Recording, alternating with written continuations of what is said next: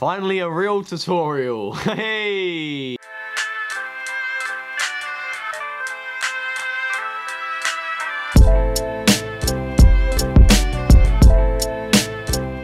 Hey guys, it's KpopSteve here, and today I'm doing a tutorial on how to genuinely make reaction videos, not like the last jokey one I did, which was how not to make reaction videos. A lot of you guys have asked me how you should start making reaction videos and how you should do it, but I'm here to help and here to give you a nice little tutorial. Yeah! I'm gonna go through different stages of the making reaction videos. So, at the side here, you can click any of them to skip to a certain time. If you're watching a video again, you want to remember a certain thing of how to do it, you can just click here at the side to get to it. Yeah, simple. Although I wish I could, I can't include everything about making videos in this video, so if there's anything I missed or any questions you want to ask, please post them in the comments below and I'll try my best to answer them. Yeah. Okay, so let's begin. First off, can you make reaction videos? Are you ready to become a YouTuber? Are you ready to put yourself out there in the World Wide Web? It's very intimidating, but if you're ready for it and you feel your opinion and your way of doing it could mix up from the norm, then let's go. Let's make some videos. And firstly, camera. Camera is extremely important because that's what's going to be filming your videos. You can either do it on a camcorder like I did, a very fancy camera like the one I have now, or even on your phone. I know a lot of reactors. I know my boy KpopSteve, he records his reactions on his phone sometimes, and they come out really well. So depending on what you have and what you can film with that. You want to make sure that you have a setup, so like a tripod or something to balance it on so you get a right angle. Currently I use a tripod, as you can see here, but I used to just use my Death Note manga box set and balance my camera on top of it so I could get a good angle. So test what objects you have to get a good angle. The microphone is important as it'll be recording what you're saying. If you don't have a microphone, don't worry, most cameras and phones are built in with a fairly decent microphone nowadays anyway, so you should be able to get away with it. But if you're trying to increase production quality, a better microphone will do better. Mine's not the best, but it works. Make sure there's room for your music videos. Wherever side you are, make sure there's room for it. I suggest putting it aside because the way I like doing it is so it's my eye level, so people can look at my beautiful face and also see the music video at the same time. A lot of people, what they do, they forget and they just watch the video like this and they have to make it tiny here, and people want to see the music video and your reaction, so make sure the music video is there and make sure you put it in, because I've seen some reactions with no music video. Like, who's gonna watch that realistically? Switching cameras is good. When I got my new camera, I could notice the quality of it 100%, but what really helps out is this LED light. As you can see, if I turn it off, my camera becomes quite dark, but this beautiful box right here, I won't turn it on in front of you to blind you, but it makes my face much brighter and much easier to see, as you can see like this. See, as I turn it on, it makes it much easier to see and looks like a much more professional video. So they're really useful and they change the quality of video so much. Music video.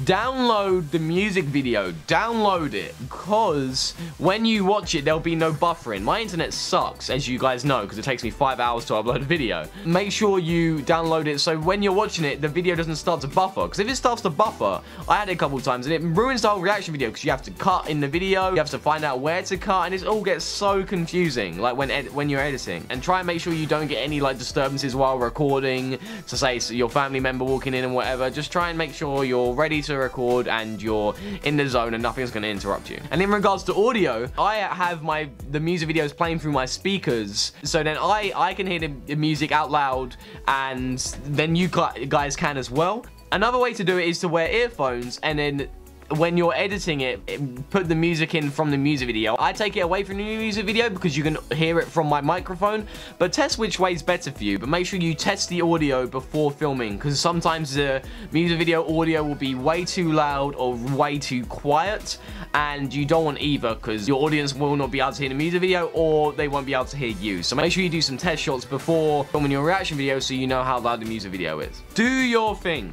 Be yourself. Being yourself is the most important thing with reaction videos because it's your reaction. So be honest. Sometimes it's really hard to be honest. Like if you watch my old videos compared to now, people will be like, oh, are you honest now? Or were you honest then? Like you change and you get much more comfortable in front of the camera. People know that. But you want to make sure you be honest. And like there's a lot of times where I want to say something really bad about a music video, so I would want to be honest and be like, oh, that sucks. But obviously people don't really like negativity, especially K-pop fans. So just try and phrase it in a nicer way so people can take it. But make sure you're being yourself yourself, you know. However, although it's your reaction, it still needs to be entertaining. I've gotten a lot of comments in the past saying, oh, your reaction's just a commentary. Yeah, because this is how I react to it. I want to talk about it. I want to talk to you guys about it. If I sat in silence, then it would be boring, you know. So I have to be entertaining. I have to be like, oh yeah, look at that. Oh yeah, oh Ravi.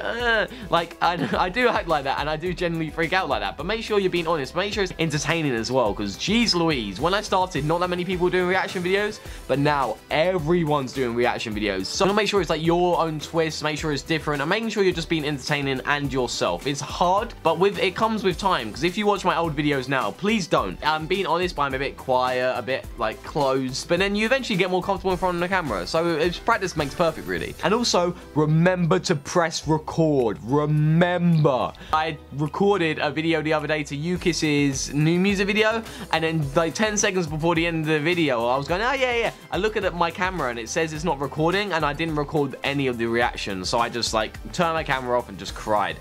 So yeah, make sure you press record. Editing is probably the longest part of the process and the longest part of this video, so I'm going to make sure I go through it fairly quickly so I don't bore you guys. So the step-by-steps: transfer your files from your phone or camera to the computer, but don't delete them from your phone or your camera, because in case they corrupt on your computer, so make sure you keep them as a backup. Actual editing: many people ask me what software I use. I used to use Sony Vegas, but now I use Adobe Premiere Pro. Those programs you have to pay for, and I've got through various ways and through my university. So if you can get them, then get them. But of course, I did some lovely research for you guys on free software, and I found the best one for reaction videos is VSDC Free Video Editor. I'll put the link in the description below to download it. This is the best one I found, which is free, because it does what everyone asks: how do you put another video in a video? Because it's not Windows Movie Maker, you can have separate tracks. So that means that you can have one video playing while another video plays, and you basically just shrink one of them so it fits on the screen at the same time, rather than one of them covering the other. A lot of free software don't do that, but this one does. So I'm going to go through my process on my program, Premiere Pro. However, you can look up tutorials for VSDC, and it's fairly similar, but if you're getting into editing, then yeah, it's quite difficult, but look up tutorials for it, because it's a fairly simple program. But here's my process. 1. Put the music video in the video. If it's not in the video, then the video is boring. As I said earlier, you want to make sure that they have something else to see as well, rather than just your face going, whoa. And make sure you time it as well. Like with me, I have my 3, 2, 1, go, and I hit the space bar, and when I hear the space bar, I know that's where I'm going to put the music video in my video. 2, I watch and cut the whole video. I watch the whole video, and where there's where there's blank spaces or boring things, I cut them out. Say what I do, I'm watching something and I get to a bit which is boring, I cut around that bit and carry on going. And then when I go back, I can see that all the bits in between the good bits, I can delete. So I just go through and delete them like quickly. So my video gets a lot shorter, and it's a lot more entertaining, because there's no bits of me just going, Once you've done that, there's a few different ways to keep the video, to make the video a bit different, a bit more entertaining. Adding background music really helps. While I'm talking now, there's probably going to be background music. Why? Because it keeps the audience attentive and keeps them busy, keeps their mind busy. Because if they're just listening to me in silence, like now, if you're gonna just listen to my voice, although my voice is very sexy, you're gonna get bored because there's no background music. So that always helps. So make sure you turn it down before you render the video, because sometimes it'll just be like, so yeah. Intro and outro, like this is more YouTuber general stuff, but if you want an intro and an outro to make you a bit different, for people to remember you by your different songs or your animations, that might be useful. There's loads of free intros and outros on YouTube. I made my own little outro because it's quite simple, 2 videos and like color changing, but I found my intro on YouTube. Now rendering, render it in a video type that YouTube can take. On VSDC, just go on to web and then to MP4, and I render most of my stuff as MP4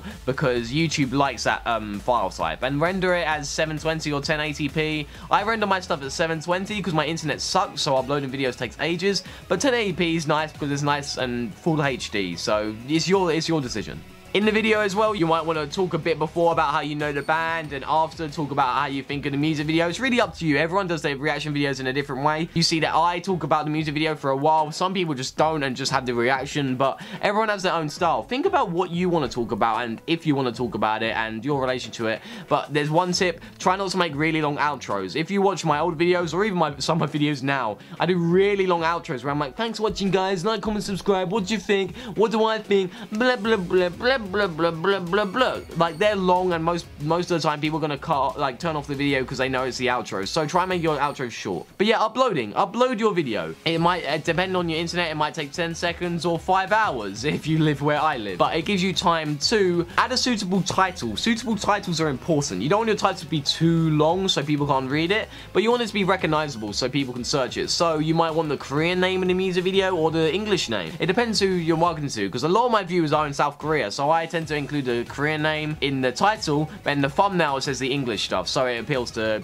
two different groups of people. In the description, you want to do whatever you want. Like, I put in mine, I put a little bit about the music video, I put thanks for watching guys, I put links to my social media, and I put credit to, say if I use background music, outro music, intros, I put credit to those people there. So it really depends what you're gonna put in your video and what you want the audience to read, because the first 3 lines are very important because most people are going to read them, so think about that. Tags are important so people can find your videos. Like, there's a lot of ways to do it, but I tend to just put like a name of the song, band, and reaction and stuff, and put a few of them in there. You don't want to do too many. And thumbnail is probably the most important part, because that's what people are going to see when looking through YouTube. They're going to see millions of reaction videos, because a lot of people are doing them now, and they want to see that yours is a bit vibrant. You want to make it simple, like, so people can read it. Sometimes people have like the full title on their thumbnail for their reaction videos.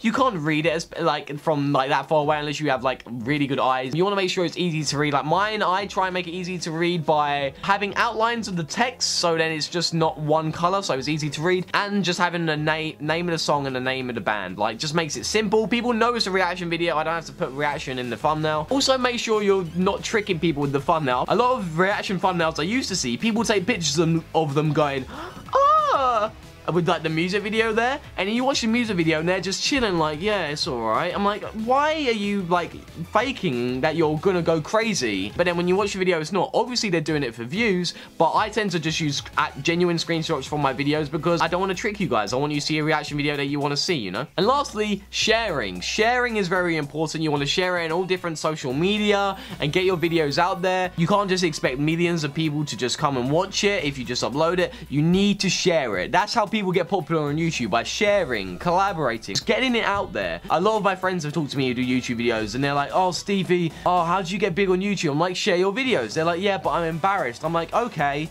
you're not gonna get anywhere unless you share your videos. Like, what's the point of uploading the video if you're embarrassed, you know? I'm having a bit of a rant right now. Share your videos. That's really important. You need to get them out there, you know? I shared mine at first with my friends and people who I knew were into K-pop, and eventually I've grown from there. So yeah, and that's it, done. That's easy, right?